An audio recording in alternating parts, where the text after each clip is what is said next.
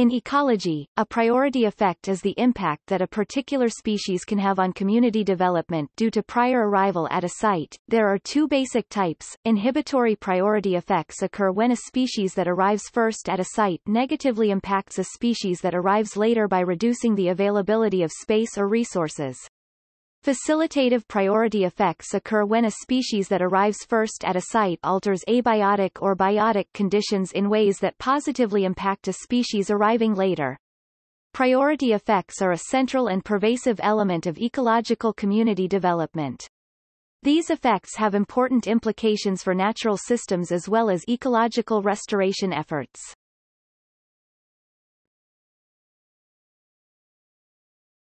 Topic: Theoretical foundation.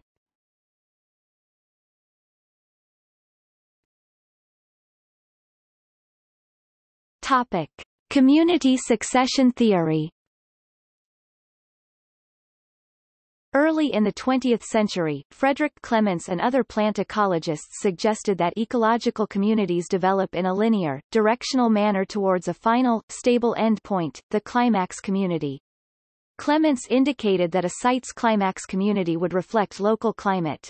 He conceptualized the climax community as a superorganism that followed a defined developmental sequence. Early ecological succession theory maintained that the directional shifts from one stage of succession to the next were induced by the plants themselves. In this sense, succession theory implicitly recognized priority effects. The prior arrival of certain species had important impacts on future community composition. At the same time, the climax concept implied that species shifts were predetermined. A given species would always appear at the same point during the development of the climax community, and always have the same impact on community development. This static view of priority effects remained essentially unchanged by the concept of patch dynamics, which was introduced by Alex Watt in 1947.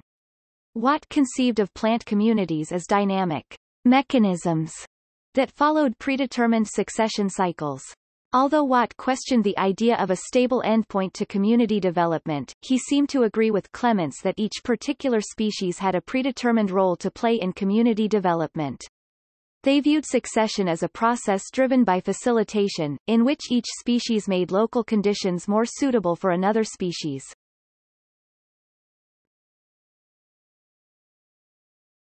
Topic: Individualistic approach.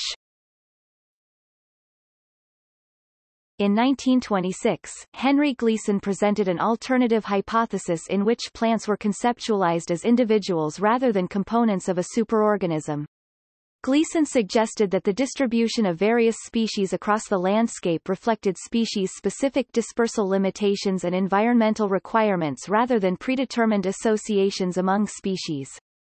Gleason set the stage for future research on priority effects by explaining that initially identical ponds colonized by different species could develop through succession into very different communities. Thus, Gleason contested the idea of a predetermined climax community and recognized that different colonizing species could produce alternative trajectories of community development. Frank Egler 1954 built on Gleason's hypothesis by developing the initial floristic composition model to describe community development in abandoned agricultural fields. According to this model, the set of species present in a field immediately after abandonment had strong influences on community development and final community composition. Although rooted in succession theory, this approach foreshadowed the development of alternative stable state and community assembly theory.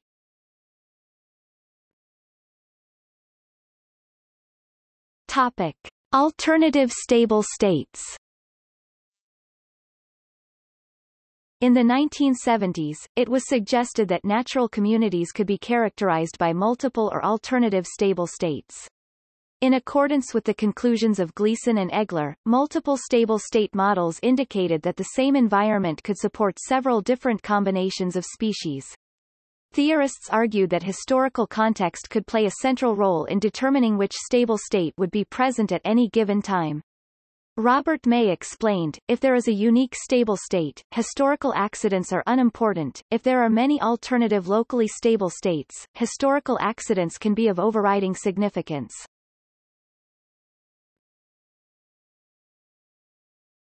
Topic: Community assembly theory. The development of assembly theory followed from the emergence of alternative stable state theory. Assembly theory explains community development processes in the context of multiple stable states. It asks why a particular type of community developed when other stable community types were possible. In contrast to succession theory, assembly theory was developed largely by animal ecologists and explicitly incorporated historical context. In one of the first models based on this theory, Jared Diamond 1975 developed quantitative assembly rules to predict avian community composition on an archipelago.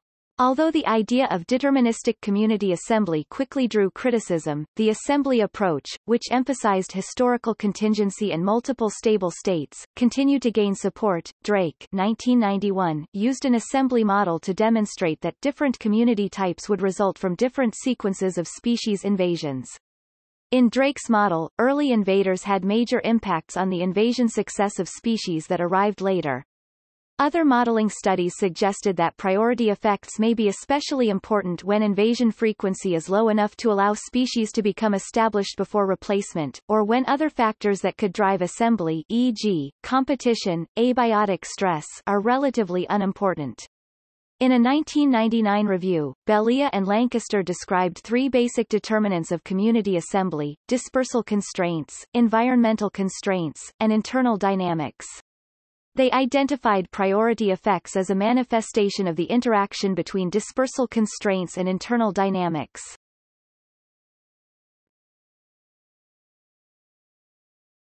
Topic: Empirical evidence. On January 25, 2007, a search of the ISI Web of Science Citation Index using the keyword priority effect * returned 65 ecology-related studies. The first study to explicitly mention priority effects was published in 1983. Although early research focused on animals and aquatic systems, more recent studies have begun to examine terrestrial and plant-based priority effects. Inhibitory priority effects have been documented more frequently than facilitative priority effects. Priority effects among species within the same trophic level and functional group, or guild, have been documented more frequently than effects across trophic levels or guilds. Studies indicate that both abiotic, e.g. resource availability, and biotic, e.g. predation, factors can affect the strength of priority effects.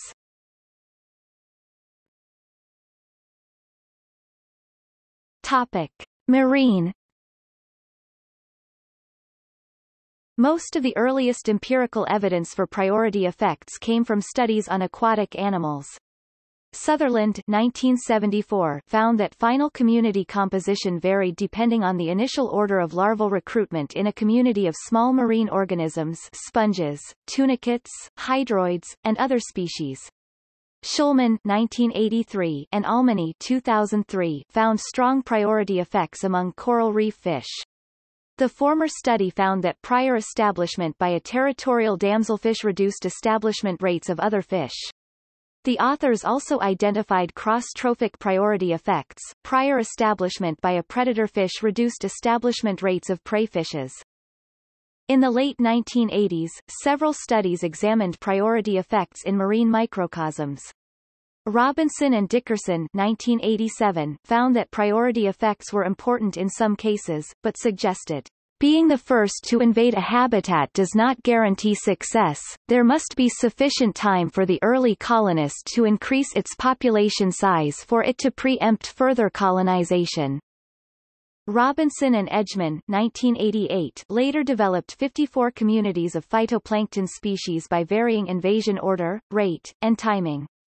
They found that although invasion order priority effects could explain a small fraction of the resulting variation in community composition, most of the variation was explained by changes in invasion rate and invasion timing.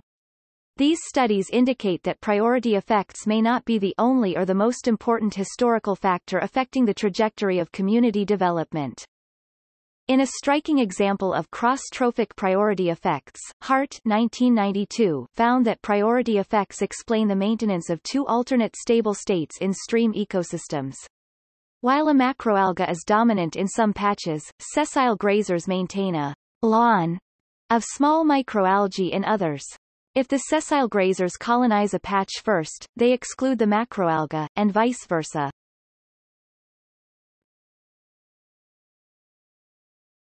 Topic: Amphibian. In two of the most commonly cited empirical studies on priority effects, Alford and Wilbur documented inhibitory and facilitative priority effects among and toad larvae in experimental ponds. They found that hatchlings of a toad species Bufo americanus exhibited higher growth and survivorship when introduced to a pond before those of a frog species Rana sphenocephala. The frog larva, however, did best when introduced after the toad larva. Thus, prior establishment by the toad species facilitated the frog species, while prior establishment by the frog species inhibited the toad species. Studies on tree frogs have also documented both types of priority effect. Morin 1987 also observed that priority effects became less important in the presence of a predatory salamander. He hypothesized that predation mediated priority effects by reducing competition between frog species. Studies on larval insects and frogs in water-filled tree holes and stumps found that abiotic factors such as space, resource availability, and toxin levels can also be important in mediating priority effects.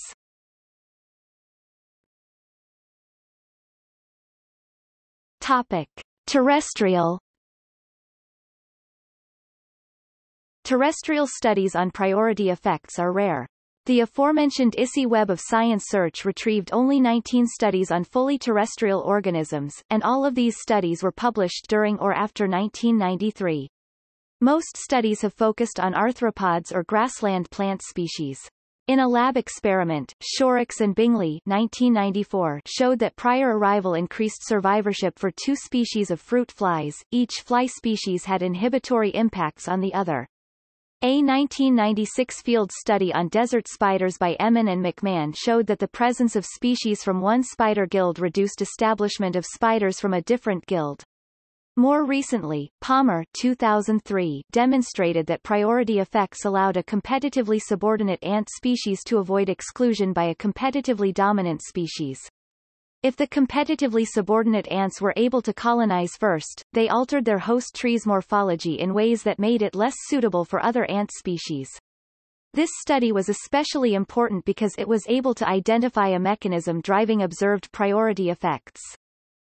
With the exception of an early study exploring the facilitative effects of litter deposition, studies that explicitly addressed terrestrial plant priority effects began to appear in the literature around the year 2000. A study on two species of introduced grasses in Hawaiian woodlands found that the species with inferior competitive abilities may be able to persist through priority effects. At least 3 studies have come to similar conclusions about the coexistence of native and exotic grasses in California grassland ecosystems. If given time to establish, native species can successfully inhibit the establishment of exotics. Authors of the various studies attributed the prevalence of exotic grasses in California to the low seed production and relatively poor dispersal ability of native species.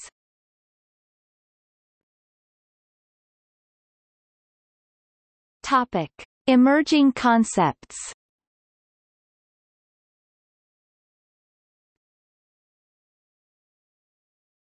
Topic: Long-term implications, convergence and divergence. Although many studies have documented priority effects, the persistence of these effects over time often remains unclear. Young 2001 indicated that both convergence, in which communities proceed towards a pre-disturbance state regardless of historical conditions, and divergence, in which historical factors continue to affect the long-term trajectory of community development, are present in nature. Among studies of priority effects, both trends seem to have been observed. Fakami 2005 argued that a community could be both convergent and divergent at different levels of community organization. The authors studied experimentally assembled plant communities and found that while the identities of individual species remained unique across different community replicates, species traits generally became more similar.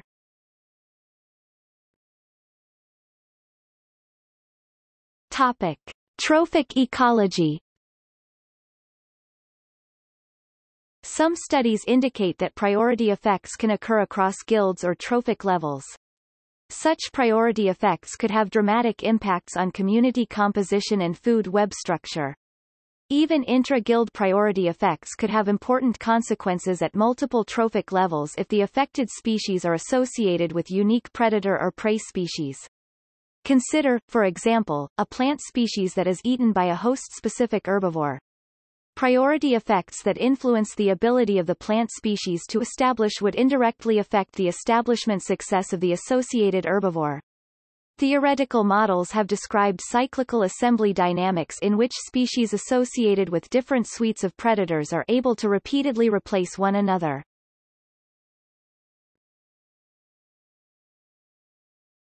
Topic: Intraspecific aggregation. In situations where two species are introduced at the same time, spatial aggregation of a species' propagules could cause priority effects by initially reducing interspecific competition. Aggregation during recruitment and establishment could allow inferior competitors to coexist with or even displace competitive dominance over the long term. Several modeling efforts have begun to examine the implications of spatial priority effects for species coexistence. Raymanek 2002 suggested that only 10 empirical studies examining intraspecific aggregation had been published by 2002.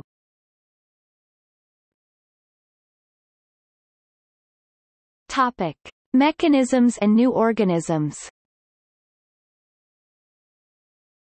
The literature on priority effects is currently growing in both depth and breadth. A few studies have begun to explore the mechanisms driving observed priority effects. Moreover, although past studies focused on a small subset of species, recent papers indicate that priority effects may be important for a wide range of organisms, including fungi, birds, lizards, and salamanders.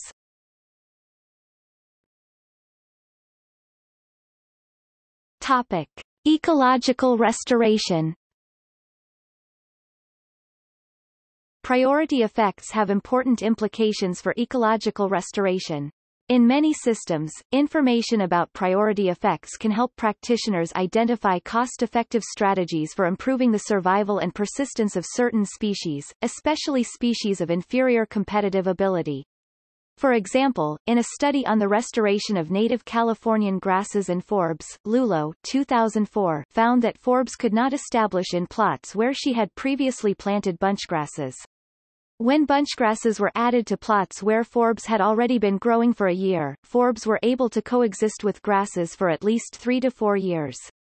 Lulo's results suggested that planting forbs before grasses might improve forb persistence in this system.